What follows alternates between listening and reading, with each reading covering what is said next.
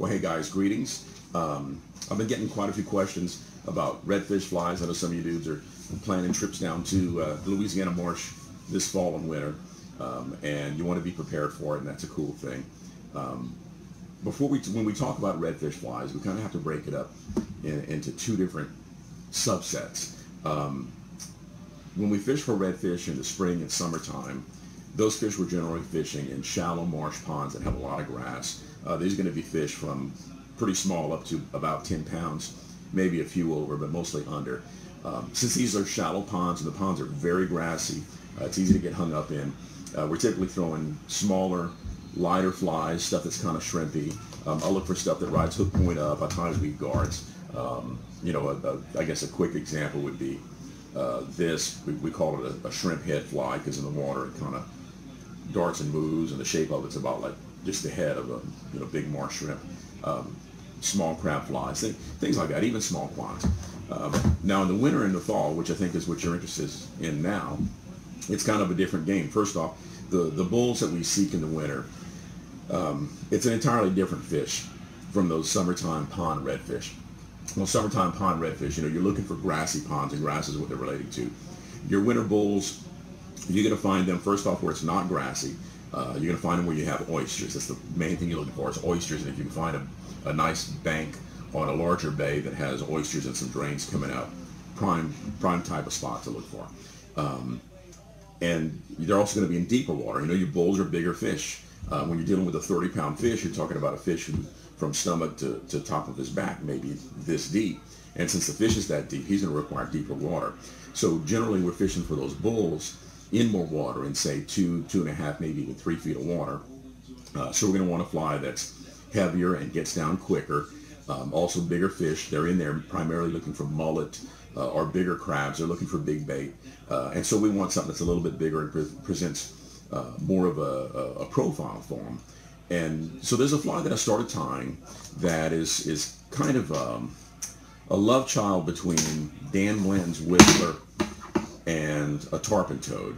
And what I mean by that is, like Dan Blanton's Whistler, you have a material tail, you have palmered hackle, and you got weight up front. Like a tarpon toad, though, the tail is posted up, and this is important because it keeps that tail from falling around the hook. I know Dan, for his whistlers, uses a lot of bucktail and stuff. I like using finer fibers that move more, so I use a lot of either, this is Finnish raccoon, which I think is my favorite tying material now, but I also tie these with marabou. For you guys, I would honestly suggest using marabou. Finnish raccoon is really pretty expensive, and by the time you start buying patches and all the different colors, you can blow a lot of cash. The marabou will work just as fine for you if you're just coming down for a trip or two. I like the Finnish raccoon because I find it more durable than marabou. Might move a little bit better. It also maintains a little bit more bulk. But before I started tying them with the raccoon, I was tying them with marabou and caught plenty fish on them. Really what made me start tying this fly is I was tying tarpon toad style flies for redfish. And I got lazy because the tarpon toad, you tie in the tail, and then you tie a merkin style head, where you tie in the yarn or the EP fibers and, lay it out flat and trim it to look like a crab head. It was a lot of work. So I got lazy and I just started palmering a hackle up there, and I find it works just as well. It's quicker, it's easier, and it makes a good fly. Color combinations. Okay, I love this. The LSU combination, Louisiana redfish. I love an LSU fly, purple and yellow or chartreuse. This is kind of, I think, halfway between yellow and chartreuse. They call it fluorescent chartreuse, whatever variations. But this is a great color pattern. Also, purple tail with a black collar works very, very well. Another pattern that I like a lot, and this is tied with marabou, is black tail with red collar. That works very well. Chartreuse tail with a black collar works really good. Then I'll do something a little bit more of a natural, subdued pattern. Sometimes that's what the fish want, although usually it's not really necessary, with either brown or tan for the back. This Finnish raccoon's brown and tan and has a little flecks of black in it. And this is a Cree hackle, but of course you could use a tan hackle or whatever other color suited you. And I'll give you a little bit of a close-up of each of these. That's the brown and Cree. That's the purple and chartreuse. Black and red in marabou. There's black and red and Finnish raccoon for you. And then chartreuse in black. Okay, for hooks, you know, again, for those summertime redfish, I'll use the Gamakatsu SC15s. They're a good hook. They're very bitey.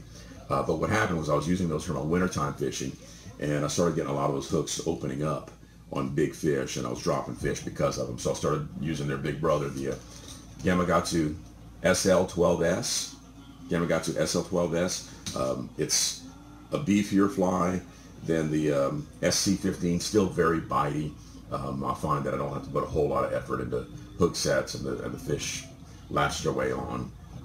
Trout sets will still lose fish, though. You can ask my brother about that. We had an interesting trip full of trout sets last year. So I get the hook and the vise. Very simple. I'm going to do this in black and red. Get some fluorescent red thread. We'll lay down a little base of thread. And I'm going to start my tail farther back than the hook point, because I want there to be a fair amount of collar. I find that collar helps push water, it adds a little bulk. So I don't want to start that far back there, that far up, I mean. Then for my marabou, I want to look for a quill that's very limber. I don't want something that's overly stiff, because this is going to move. It's going to be the tail. So I get one that, yeah, this one's real nice and limber. Feels good. First off, I look at the tip.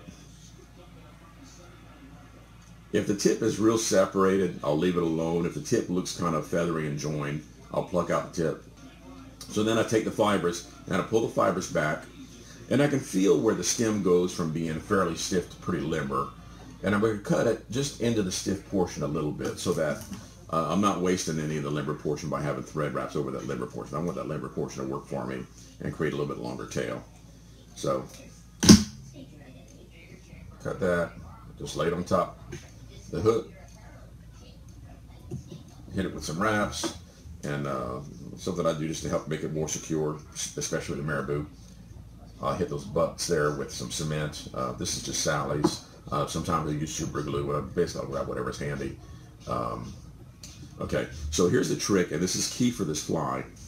You know, when you got a fairly long limber tail like this, that tail's going to want to end up around that hook. So I'm going to post the tail up, and you know, before that, I do need to add some flash.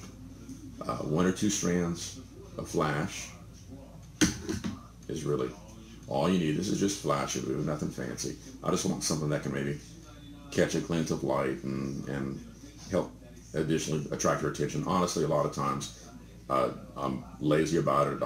I don't, or I forget to put the flash in, and I still catch plenty of fish on them without flash. I think it's more about the bulk of the fly and the profile that it presents, and the fact that it gets down to where I need it to be. So I'll just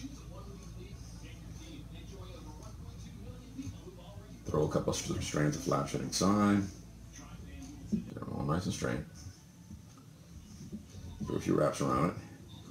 And then here's the important part. To keep this tail from wrapping around the hook, I'm going to post it up. It's just like posting up a parachute wing on a trout fly.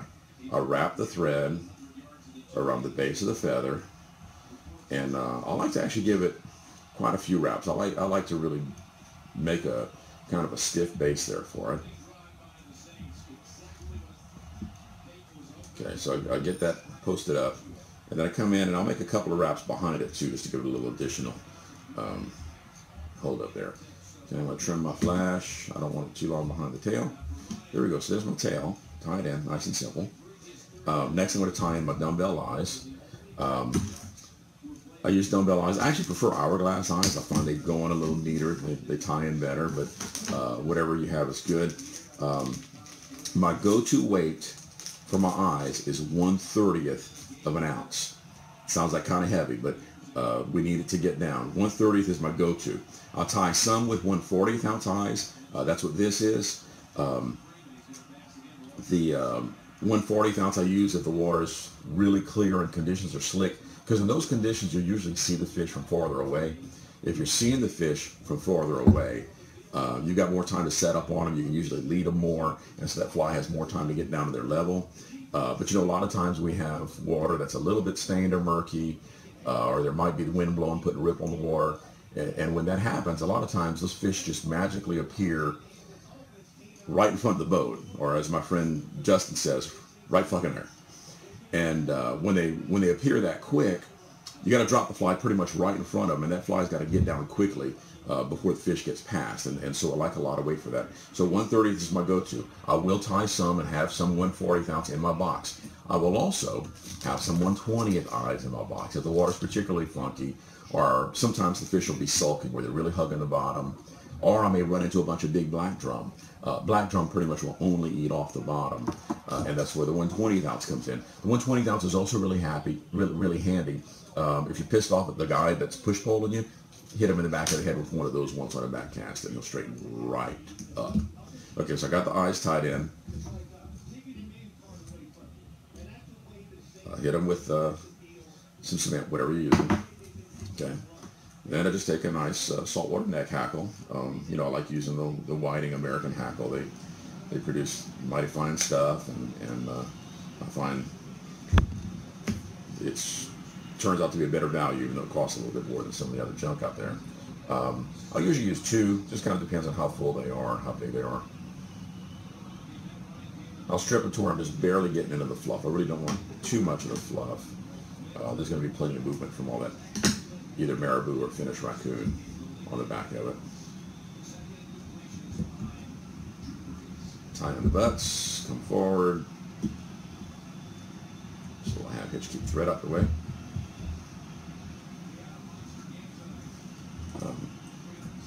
Then again, I'll hit where the butts are tied in. A little cement. Actually, I'll run cement all the way up the shank of the hook. You know, a lot of times in the redfish have little peg teeth. Nothing significant, but they're there. And sometimes those little teeth will split the stem of your hackle, and if that happens, it wants to unravel. Or if you lay a little cement or super glue down, it'll keep the whole thing from unraveling and make the fly last a little bit longer. Yes, I'm not using hackle pliers.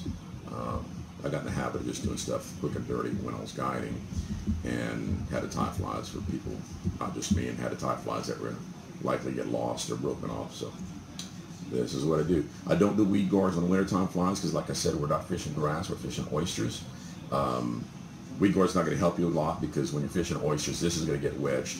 Those eyes will get wedged between oyster shells just as quickly as a hook will hook oyster shell. So get a few wraps around there and trim that off. Throw a simple half hitch. Then something I like to do when I'm going to whip finish. So I take some of my cement, and again, I'll do it with nail polish, I'll do it with super glue, I'll do it with whatever. And I just lay a little bit on the thread like that, and then whip finish it in, and I've got a well secured finish on my fly. And I mean, that is it. That's about as simple as you can get. And these are very effective. They look great in the water. They move great.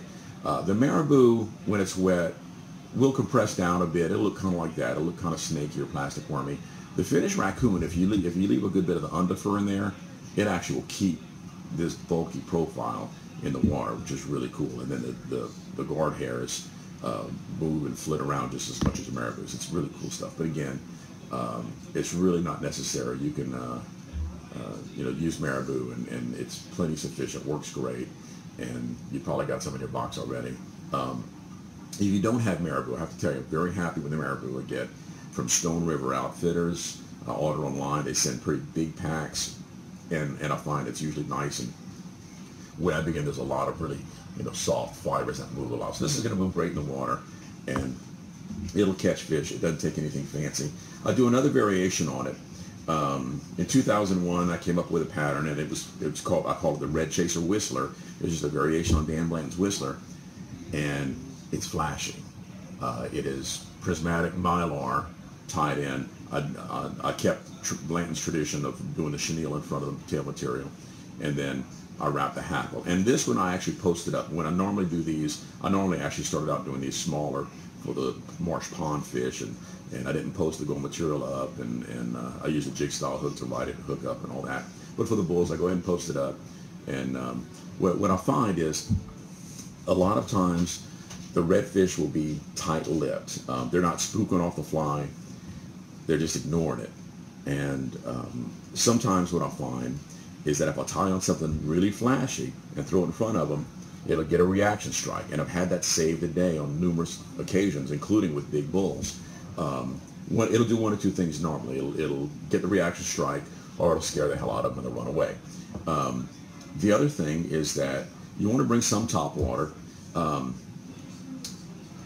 Day in and day out, top water is not the highest percentage way to catch redfish, because they're not always willing to come up. They're not really made to eat off the top. If you look at a redfish, their mouth is on the bottom of their head, and it's oriented that way for a reason. However, when they're being active and they're willing to eat top water, the other thing too is a lot of times you miss a lot of strikes at top water because they miss it.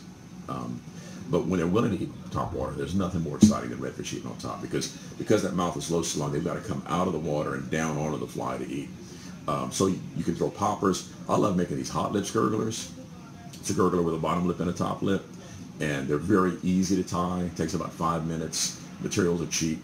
The foam I use for them is not the typical 2mm foam. That's too thin, doesn't give you a stiff enough surface. So I use about a 1/8 inch foam, and a lot of times I can't find the sheets of 1/8 inch foam, but at Hobby Lobby they'll have little novelties like foam visors or a little foam baseball style pennant that are this 1/8 inch thickness for 97 cents each. I'll grab them and I use them, and just tie in a tail. You make your hot lips gurgler.